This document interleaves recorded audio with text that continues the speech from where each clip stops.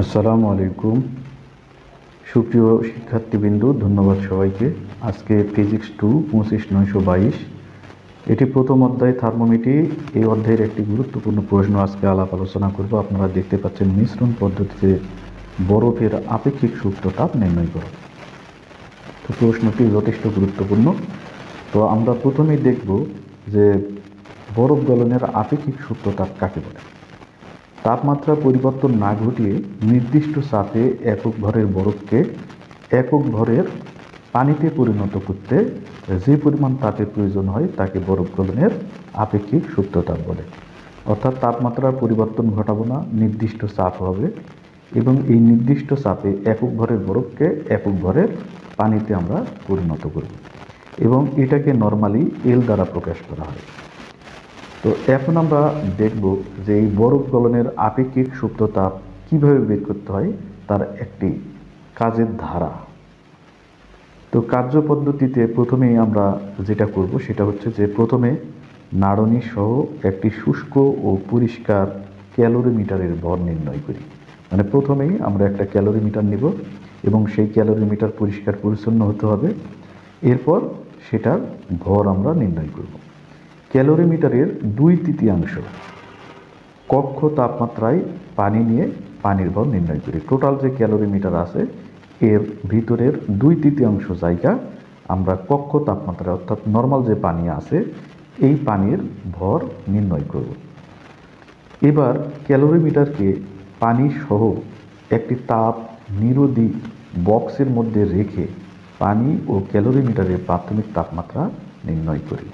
তো ক্যালোরিমিটারকে যেটা রয়েছে সেই ক্যালোরিমিটারের মধ্যে এই যে 2/3 পানি নিলাম, এটা নেওয়ার পরে সেটা তাপ নিরোধী একটা বক্সের মধ্যে অর্থাৎ ইনসুলেশন করে রাখা আছে যে বক্স, মানে যার মধ্যে তাপমাত্রা প্রবেশও করবে না আবার যার ভিতর থেকে তাপমাত্রা বের হয়ে যাবে না, এই ধরনের বক্স বা বাক্সকে বলা হচ্ছে তাপ নিরোধী বাক্স। এর মধ্যে এই ক্যালোরিমিটার সহ পানি সহ এই বাক্সের মধ্যে রেখে পানি এবং ক্যালোরিমিটারের প্রাথমিক তাপমাত্রা নির্ণয় করি। এখন কয়েক টুকরা বরফকে শুষ্ক কাগজ দ্বারা শুষ্ক করে দ্রুত ক্যালোরিমিটারের মধ্যে রেখে দিই। তো এখানে বিষয়টা হচ্ছে যে আমরা কয়েক টুকরা বরফ নিব। প্রথমে এই বরফ নেওয়ার পর শুষ্ক কাগজ দিয়ে আমরা যদি এই বরফের গাটা একটু মুছি যেটা বলে পরিষ্কার করি তাহলে বরফটা কিন্তু শুষ্ক হয়ে যাবে। এই শুষ্ক বরফকে দ্রুত ক্যালোরিমিটারের মধ্যে রেখে দিই। এরপর একটি জালিকা সহ বা জালিকাযুক্ত নাড়নি দ্বারা বরফকে পানিতে নিমজ্জিত করি। এই যে বরফকে পানিতে নিমজ্জিত করা হলো, নিমজ্জিত করার পরে এই জালিকাযুক্ত নাড়নি দ্বারা বরফকে পানিতে কিছুটা ঠেস দিয়ে নিচের দিকে রাখা হয়। ক্যালোরিমিটার মধ্যে যে পানি আছে সেই পানির মধ্যে বরফটা রাখা হয়।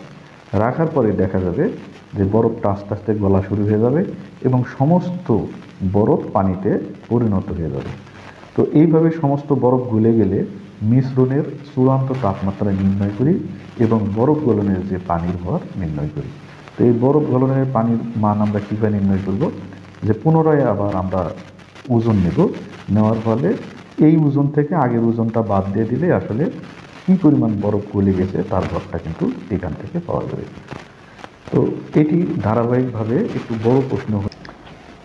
এখন আমরা এই বরফ গলনের আপেক্ষিক সুপ্ত তাপ নির্ণয় করার জন্য গাণিতিকভাবে যে হিসাবটা রয়েছে সেই হিসাবটা দেখব। তো প্রথমে ধরা যাক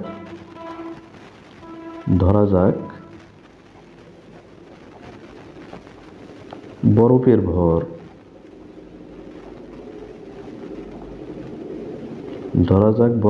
হচ্ছে ক্যাপিটাল এম, এত গ্রাম। এরপর বরফ গলনের আপেক্ষিক সুপ্ত তাপ, যেটা বরফ গলনের আপেক্ষিক সুপ্ত তাপ, এটা হচ্ছে আমরা আপেক্ষিক সুপ্ত তাপকে এল দিয়ে নর্মালি প্রকাশ করি। এরপর এটা আমি দেখিয়েছি এত, আর একক হচ্ছে ক্যালোরিমিটার পার হচ্ছে গ্রাম। ক্যালোরিমিটারের উপাদানের আপেক্ষিক তাপ, এটা আমরা লিখব ক্যালোরি মিটারের উপাদানের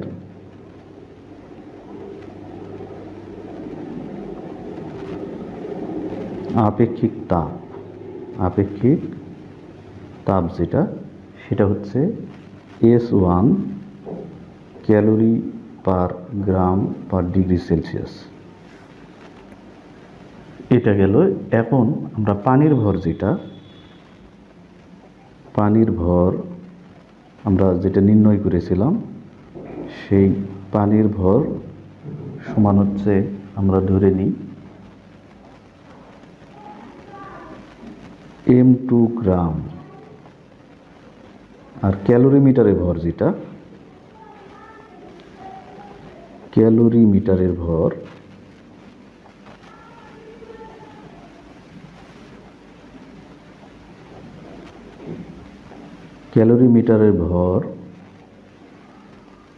M1 গ্রাম।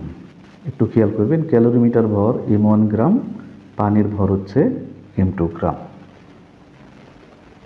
তো পানির আপেক্ষিক তাপ যেটা, পানির আপেক্ষিক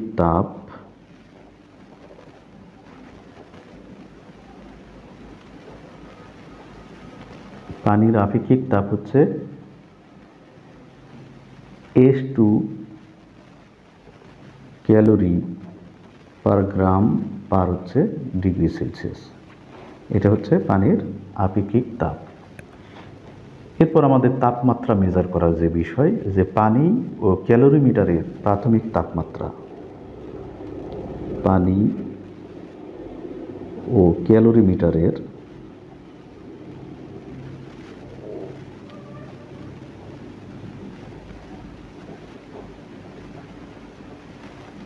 প্রাথমিক তাপমাত্রা,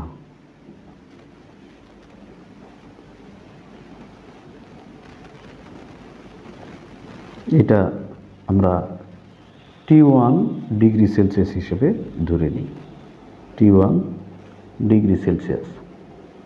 চূড়ান্ত তাপমাত্রা যেটা আমরা সর্বশেষ যেটা আমরা মেজার করেছি, চূড়ান্ত তাপমাত্রা, এই চূড়ান্ত তাপমাত্রা হচ্ছে T2 ডিগ্রি সেলসিয়াস। এইগুলো হচ্ছে আমাদের প্রাথমিক যে বিষয়গুলো আমরা মেজার করেছি, সেই বিষয়গুলো। এখন আমরা কি ঘটনাটা এর মধ্যে ঘটবে, যে গৃহীত তাপ কত হবে আর বর্জিত তাপ কত হবে। তো প্রথমে আমাদের 0 ডিগ্রি সেলসিয়াস তাপমাত্রার বরফকে যদি আমরা 0 ডিগ্রি সেলসিয়াস তাপমাত্রার পানিতে পরিণত করি, তাহলে গৃহীত তাপ হবে। আবার বরফ গলা পানির তাপমাত্রা যেটা, সেটাও কিন্তু চেঞ্জ হয়ে যাবে। তাহলে প্রথমে 0 ডিগ্রি সেলসিয়াস তাপমাত্রার বরফ 0 ডিগ্রি সেলসিয়াস তাপমাত্রার পানিতে পরিণত হতে গৃহীত তাপ, এবং বরফ গলা পানি 0 ডিগ্রি সেলসিয়াস তাপমাত্রার পানিতে পরিণত হতে গৃহীত তাপ, দুইটা কিন্তু এখানে হবে। তাহলে এখানে আমরা লিখব 0 ডিগ্রি সেলসিয়াস তাপমাত্রার বরফ 0 ডিগ্রি সেলসিয়াস তাপমাত্রার পানিতে পরিণত হতে, 0 ডিগ্রি সেলসিয়াস তাপমাত্রার পানিতে পরিণত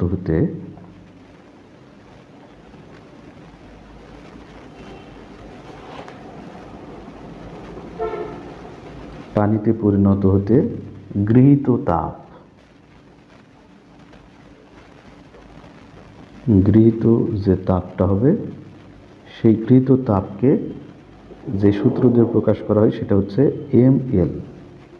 আমরা বরফের ভর ক্যাপিটাল M ধরেছি, আর এখানে সুপ্ত তাপ যেটা, সেটাকে আমরা এল দিয়ে প্রকাশ করি, এটা হচ্ছে ml। আবার এই যে বরফ গোলা পানি, মানে 0 ডিগ্রি সেলসিয়াস তাপমাত্রার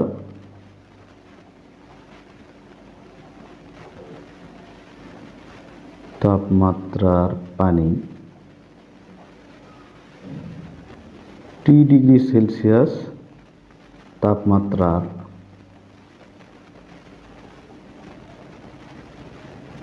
পানিতে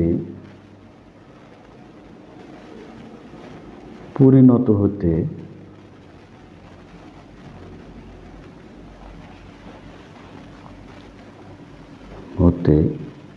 গৃহীত তাপ, সেই গৃহীত তাপকে আমরা যেটা প্রকাশ করব সেটা হচ্ছে m(s2) আর এখানে থিটা, যেটা আমরা থিটার চেঞ্জ হচ্ছে T-0, মানে হচ্ছে m(s2)T। এর মানে হচ্ছে যে আমাদের আদি তাপমাত্রা ছিল 0 এবং পরে যেটাতে কনভার্ট হয়েছে সেটা T। এই তাপমাত্রার ব্যবধানটা, আর এইখানে তো বুঝতেই পাচ্ছেন ভর এবং আপেক্ষিক তাপ যেটা, সেটা। এই দুই ক্ষেত্রেই মূলত তাপমাত্রা গৃহীত হচ্ছে। আর ক্যালোরিমিটার আর পানি কর্তৃক আবার তাপও বর্জিতর ব্যাপার আছে। তাহলে ক্যালোরিমিটার কর্তৃক বর্জিত তাপ আমাদের, ক্যালোরিমিটার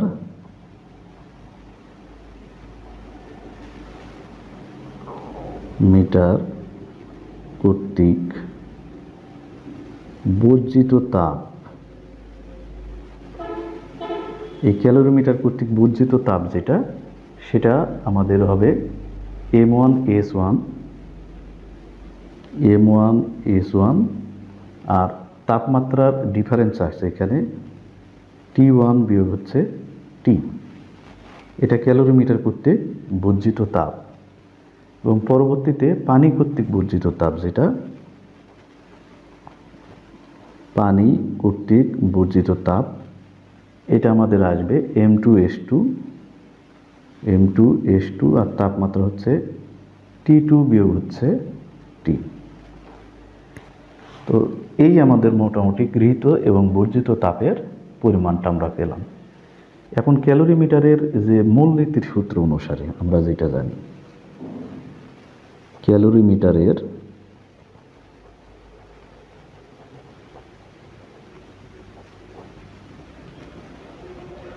মূলনীতি অনুসারে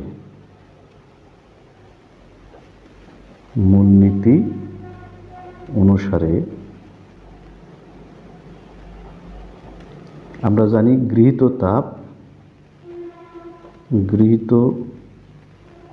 তাপ সমান হচ্ছে বর্জিত তাপ। এই দুইটার মান সমান। তাহলে এখানে আমাদের তাপমাত্রা কি কি গৃহীত হয়েছে, একটা হচ্ছে বরফ 0 ডিগ্রি সেলসিয়াস তাপমাত্রা, আর বরফ 0 ডিগ্রি সেলসিয়াস তাপমাত্রা পানিতে পরিণত হতে একটা গৃহীত তাপ হয়েছে। আর একটা হচ্ছে 0 ডিগ্রি সেলসিয়াস তাপমাত্রা পানি T ডিগ্রি সেলসিয়াস তাপমাত্রা পানিতে পরিণত হতে এই ক্ষেত্রেও তাপ গৃহীত হয়েছে। তাহলে আমরা লিখব ml যোগ হচ্ছে m(s)T, এগুলো হচ্ছে ক্যাপিটাল M দিয়ে প্রকাশ করা হয়েছে। এই দুটা হচ্ছে গৃহীত তাপ। আর বর্জিত তাপ হচ্ছে এই দুটা, ক্যালোরিমিটার ছাড়ছে এবং ক্যালোরিমিটারের আগে যে পানি ছিল সেই পানিটাও তাপমাত্রা ছেড়েছে, এই জন্য এই দুটাকে বলা হচ্ছে বর্জিত তাপ। তাহলে এখানে আমরা লিখব m1s1 T2 বিয়োগ হলো T যোগ হচ্ছে m2s2 T2 বিয়োগ হলো T, এই দুইটা। এখন এখান থেকে আমরা জাস্ট ক্যালকুলেশন করব। এখন আমাদের এখান থেকে এই মানটা আমরা নিয়ে চলে যাব, এই পাশে নিয়ে গেলেই এই মান আমাদের চলে আসবে। তাহলে আমাদের ml ইকুয়াল টু আমরা লিখতে পারবো m1s1 T2 বিয়োগ হলো T, বা এটা যদি আমরা কমন আকারে নিয়ে নিই তাও সমস্যা নাই। যদি কমন আকারে নিই আমরা এখানে এরকমভাবে লিখতে পারি m1s1, এই দুটা থেকে আমরা কমন নিচ্ছি, বিয়োগ হচ্ছে m2s2। ইন্টু হচ্ছে আমাদের T2 বিয়োগ হলো T, এই দুইটার মাঝে আমরা কমন নিচ্ছি। আর এখানে যে অংশ এটা আমরা এই পাশে দিয়ে বিয়োগ করে দিচ্ছি, তাহলে M/T এটা আমরা পেলাম। অতএব L সমান হবে, এই জাস্ট আমরা এমটা ভাগ দিয়ে দিব। তো ভাগ দিলে উপরে থাকতেছে আমাদের M1/S1 বিয়োগ হচ্ছে M2/S2,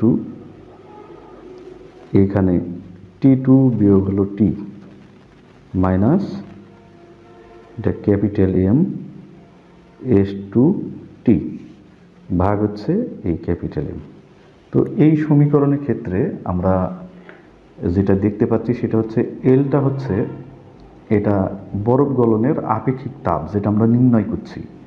এখন এই সমীকরণের ডান পাশে M1/S1 M2/S2 এই মান যেগুলো রয়েছে এই মানগুলো এবং এই যে M এগুলো প্রত্যেকটা মান যদি আমরা সঠিকভাবে ক্যালকুলেশন করি তাহলে এই ক্যালকুলেশন করে এই মানগুলো এই সমীকরণের ডান পাশে যদি সেগুলো বসিয়ে দিই তাহলেই মূলত আমরা এখান থেকে এই বরফ গলনের আপেক্ষিক সুপ্ত তাপ অনায়াসে বের করতে পারবো। তো এই হচ্ছে মোটামুটি জিনিস। এর পাশাপাশি এখানে আর একটা বিষয় লিখতে হবে, সেটা হচ্ছে সতর্কতা। সতর্কতা এই কথাটা কিন্তু লিখতে হবে। তো সতর্কতার বিষয় যে আমাদের প্রত্যেকটা বিষয়ে যেগুলো কাজ করেছি, আমাদের তাপমাত্রা পরিমাপ হোক বা ওজন নেওয়া হোক, এইগুলো যেন আমরা খুবই সতর্কতার সাথে নির্ণয় করি এবং ক্যালকুলেশনটাও যাতে সতর্কতার সাথে নির্ণয় করি, এই বিষয়গুলো এখানে উঠে আসবে। তো এখানে বরফকে সর্বদা পানির মধ্যে ডুবিয়ে রাখতে হবে, এটা একটা বিষয় আগে রয়েছে। তারপর হচ্ছে আমরা যে নাড়নি কাঠি সহ নেট জালযুক্ত যেটা নিলাম সেটাও যাতে পরিষ্কার পরিচ্ছন্ন হয়, বাইরে থেকে কোনো তাপ যাতে ক্যালোরিমিটারের ভিতরে প্রবেশ না করে, এই বিষয়টা খেয়াল করতে হবে এবং ভিতর থেকেও তাপ যাতে বাইরে বের না হয় এগুলো খেয়াল করতে হবে। আর পরিমাপগুলো সতর্কতার সাথে নিতে হবে। তো এইগুলোই হচ্ছে মূলত এই বরফ গলনের আপেক্ষিক সুপ্ত তাপ সংক্রান্ত বিষয়াবলী। আশা করি এই প্রশ্নটি আপনাদের ভালো লেগেছে। যদি কোথাও বুঝতে সমস্যা হয় অবশ্যই বলবেন। আসলে ম্যাথমেটিক্স যেগুলো সেগুলো জিনিসে এত লেখা লাগে না, আর এরকম প্রমাণ যেগুলো প্রচুর লিখতে হয় এটা একটা ব্যাপার। এই জন্য আসলে লিখতে যে আমি বিভিন্ন জায়গায় হয়তো অনেক সময় কাটিয়েছি, এই জন্য অনেকে বিরক্ত হতে পারেন। তো বিরক্ত না হয়ে বিষয়টিকে সহজভাবে নেবেন এবং আমার চ্যানেলটিকে অবশ্যই সাবস্ক্রাইব করবেন এবং লাইক শেয়ার করতে ভুলবেন না। তো পরবর্তী ভিডিও দেখার জন্য আমন্ত্রণ রেখে আজকে এখানে শেষ করছি। আসসালামু আলাইকুম।